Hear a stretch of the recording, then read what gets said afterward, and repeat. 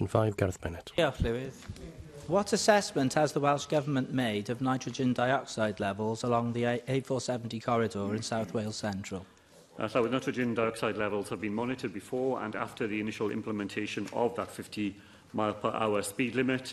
Findings will be monitored and reported before the end of this month, when a full 12 months' worth of post-implementation data will have been collated and analysed.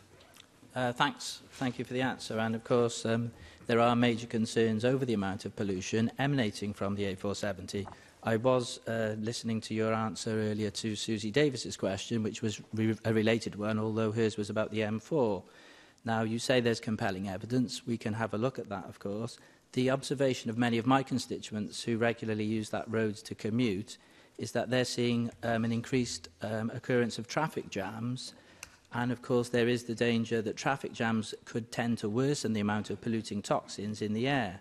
So when you do monitor the evidence that arises, if it transpires that the situation has worsened, would you be of a mind to consider possibly removing the 50-mile-per-hour zones? Well, Llywydd, we will certainly monitor the position very closely. The evidence is that 50-mile-an-hour zones, when properly preserved, prevent queues rather than add to them.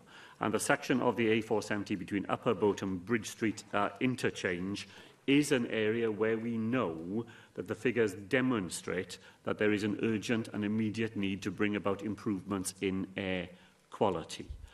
We will do more over this autumn to put up information that explains to people why they are being asked to observe that 50-mile-an-hour speed limit, and to explain to them that they are being asked to do it because the scientific evidence demonstrates that they will be making a contribution to improving air quality for those communities that they are driving through. I think we've always been able to make an appeal to people in Wales to understand that collective effort has an impact on the lives of other people. We haven't explained that well enough and persistently enough to people so far.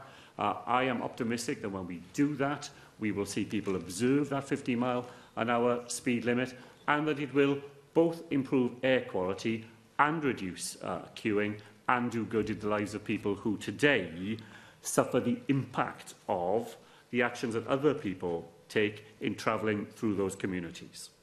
Question 6. Question 6.